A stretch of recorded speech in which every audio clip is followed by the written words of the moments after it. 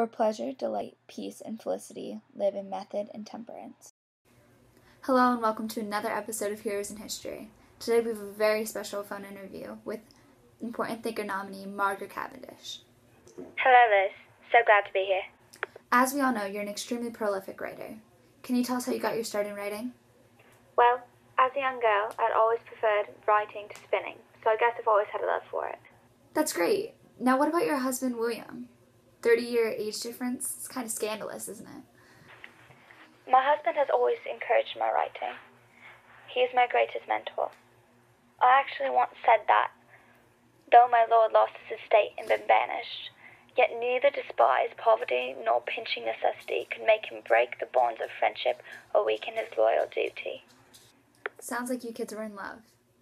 Now we've reached a part of the show where we take questions off Twitter using the hashtag MadMagisArmy. Let's get started. Alright, first off, @CavenDang asked what your favorite writing was.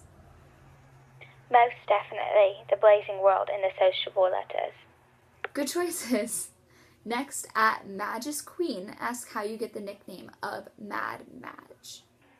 I had a tendency to wear revealing clothes and behave improperly. Well, technically, being a woman writer wasn't proper back then. I just wasn't going to let my gender get in the way of my success. That's inspiring. Alright, now the last question. @Cavendish for Prez asks why you've never had any children. I've said it before and I'll say it again. My words are my babies. Alright, before I let you get back to your busy schedule of being a writer, poet, playwright, philosopher, and scientist, the award is being given out in just a few days. Why should you win it? A lot of my work was modern for my time period, and my work on naturalism is still being used today.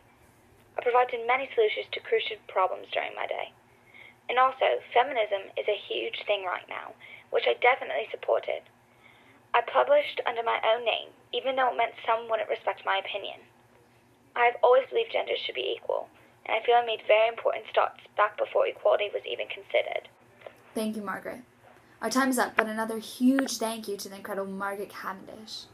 You definitely deserve the award, and your fans are there to back you up all the way. Remember to vote for Margaret Cavendish for the Important Thinker Award. See you next time on Heroes in History.